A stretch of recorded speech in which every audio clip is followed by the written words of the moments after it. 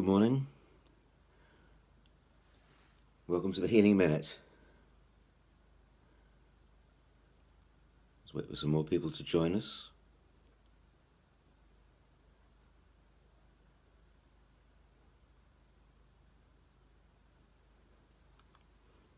I'm not at the sanctuary this morning.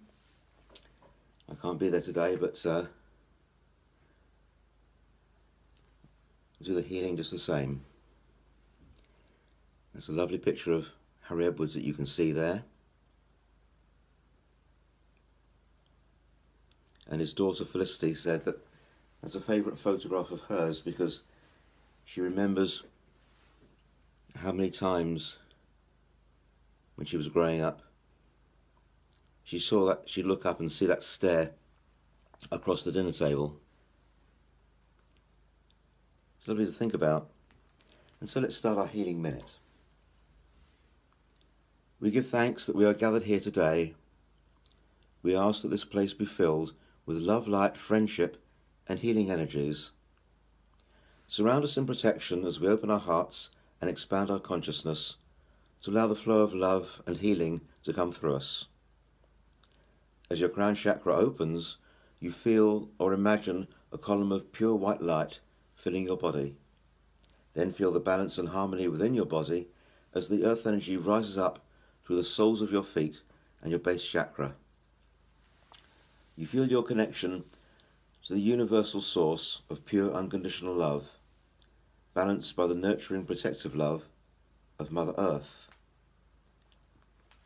And Harry Edwards' prayer: may I be thankful for all the blessings I already have, grant me relief from pain and sickness, protects me from all ills, and grant me good health in the days to come.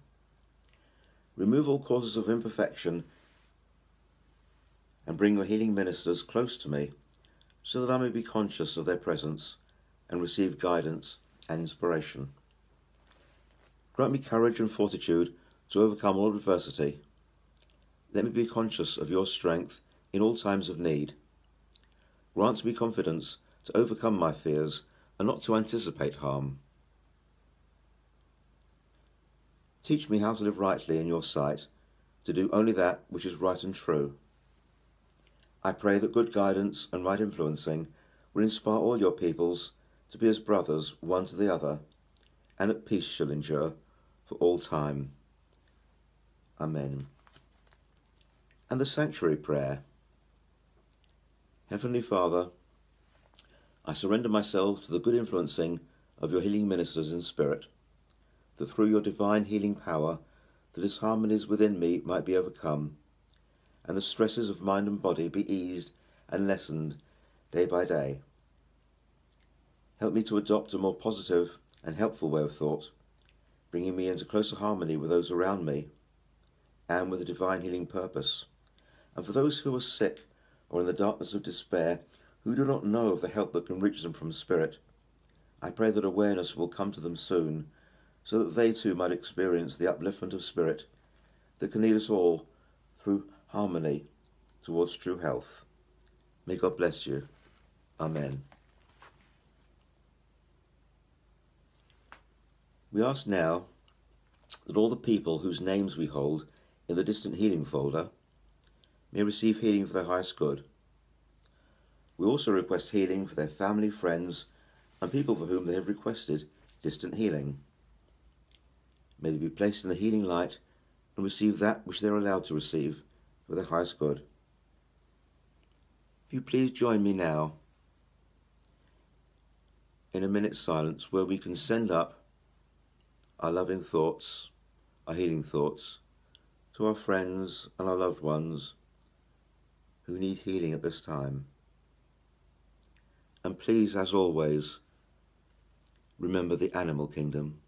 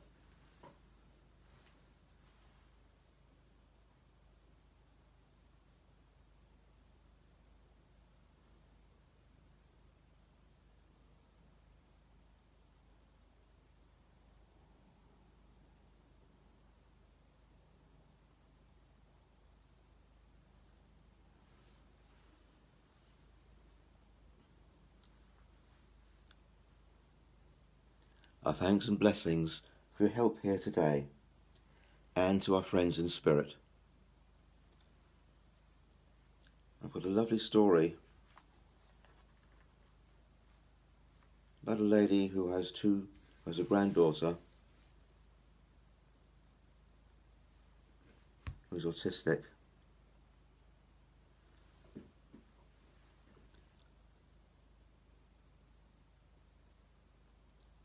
The story is called Care Plan.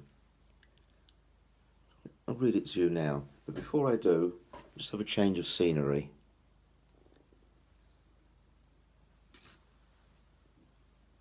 Right, that's one of the most popular windows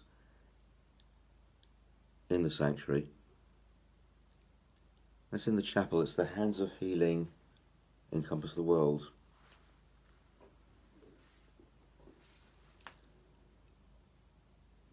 And when I'm back there, in November now,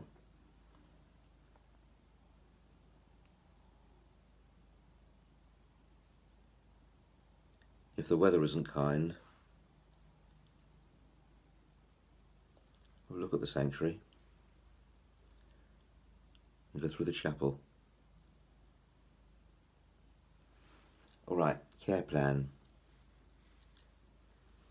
While other parents celebrated the exciting moments of a child taking their first steps, stringing words together and building towers of blocks, we watched and waited. But those moments didn't come for our precious granddaughter Millie.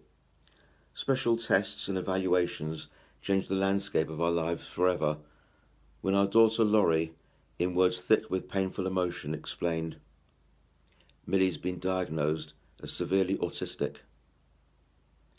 Our family learned more about autism than we ever wanted to know. We watched in shocked bewilderment as the condition swelled to epidemic proportions, now affecting 1 out of every 100 children. I watched autism grow bigger than any of us and completely overtake my daughter's life, marriage, and family. We prayed diligently, trusting God to set Millie free from this mysterious illness. We thanked him for giving his children the spirit of power and love, and humbly asked him to fulfill his word and bless Millie with a sound mind. For years we prayed, and for years there was no change. In fact, life became worse. What first appeared to be a hide-and-seek game soon became a serious issue as Millie began to run away. Gates, locks, deadbolts and alarms were installed, but with the agility of a gymnast and the nearly inhuman strength of someone much older and larger, Millie overcame all security systems. One chilly spring morning, the inevitable occurred. Barefoot and clad only in her underwear, Millie slipped from the house and wandered 2 miles onto a major road. God intervened that day and answered our continual prayers for Millie's protection. Miraculously, no one was hurt during the tire-screeching, car-spinning ballet. Quick-thinking motorists used their cars to corner Millie. Highway patrolmen transported her to the emergency offices of family services, and after hours of interrogations and phone calls, Millie was reunited with her mother. Laurie kept Millie's escapes to a minimum by sleeping with doors and windows blocked by heavy furniture. The family primarily lived indoors in a house resembling a high-security prison that nightly violated fire codes and general safety rules. Violent temper tantrums reduced Millie's room to a space with no cupboard doors and furnished in the battered remains of a once beautiful canopy bed and dresser. When school finally began, additional prayers were offered for the peace to surround Millie and fill Millie, enabling her to focus and learn. Friends and family joined us in prayer for her school teachers and other parents. Our prayers were answered when a speech therapist began working with Millie, using picture and word communications.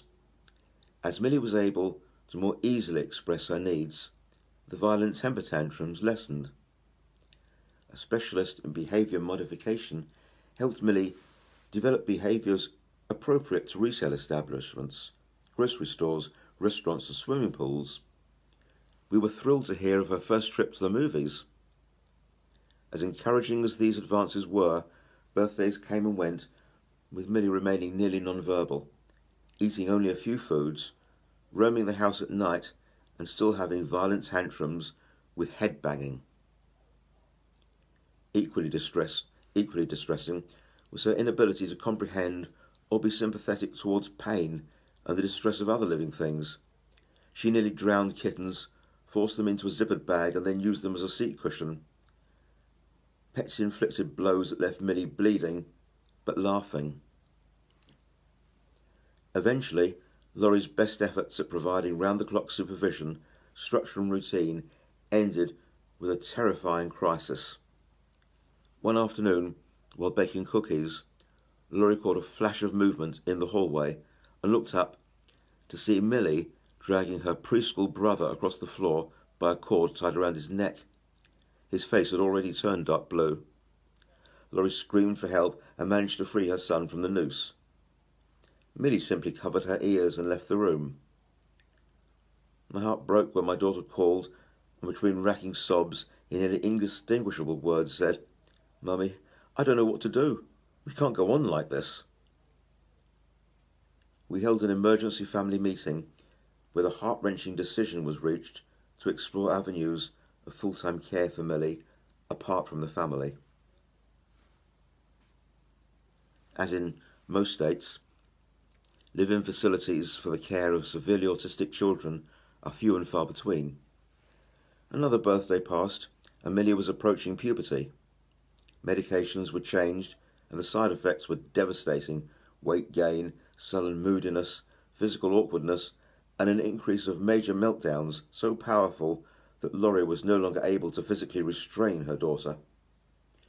Hope was nearly gone when, during a meeting with Millie's family services team, a member mentioned a group home opening for 3 autistic girls. Unsure that space was still available, Laurie immediately rushed to the site. The house, location and staff were perfect, but the timing seemed impossible. There was only one opening and just 6 weeks to complete a mountain of paperwork, medical exams and evaluations. Applications were arriving daily, and the window of opportunity was closing rapidly. What had seemed like such an obvious answer to prayer now seemed a crushing disappointment. I poured my heart out to a dear friend. When she asked if I had been praying, I nearly lost it. Praying? My knees are sore from praying. I've prayed so long and so often, I don't even know what to pray for anymore. My friend patiently listened and then lovingly said, "This is the perfect situation for God to do something big." She reminded me that it's when we come to the utter end of our human resources that he delights in demonstrating his ability to work miracles. We ended our conversation in prayer. God help me to put my trust in you and your care plan. Incredibly, at that moment, I let go of the situation and placed Millie in the hands of her loving Creator. The series of events that followed could only have been orchestrated by God's handiwork. Weeks earlier, I had written a letter to Senator Thurman asking for his assistance in securing placement for Millie. Now, with only 5 days left to qualify, a member of his staff phoned promising to see what could be done. No guarantees. 2 days later, my daughter Laurie called. "Mum, Millie was accepted." I fell to my knees and raised my hands high as rivers of joy and thanksgiving rolled across my cheeks. Millie is now 17 years old, well adjusted to group home life, and through her public school's special education program has made great strides. She speaks in complete sentences, writes her name, works simple math problems, and reads at a 2nd grade level. Her drawings won blue ribbons, and her fundraising event one created a vigorous flurry of bidding. New challenges and her future as a severely autistic adult continue to keep us praying. But now we've learned to trust in God's plans. That's Penny Hunt, by Penny Hunt. Thank you so much for sending that in. That's wonderful. And I'd like to read you a little poem. It's written from the perspective of somebody who's passed over, but at the same time wants to care for their loved ones. I'll read it to you and see if you think it's as wonderful as I do. It's called Crossing Over. Oh, please don't feel guilty. It was just my time to go. I see you're still feeling sad, and the tears just seem to flow. We all come to earth for our lifetime, and for some, it's not many years. I don't want you to keep crying. You're shedding so many tears. I haven't really left you, even though it may seem so. I have just gone to my heavenly home, and I'm closer to you than you know. Just believe that when you say my name, I'm standing next to you. I know you long to see me, but there's nothing I can do. But I'll still send you messages, and hope you understand that when your time comes to cross over, I'll be there to take your hand. I think that's marvellous. I think that's wonderful. I think those words are wonderful. I found that on the net, and sadly, there's no name to credit it with. But I still think it says everything. I think it's a wonderful, wonderful poem. Anyway, thank you for listening to me. Enjoy the rest of your day. I'm not sure who'll be here next week, but I'll be here the week after, on November the 3rd. So take care, and bye-bye.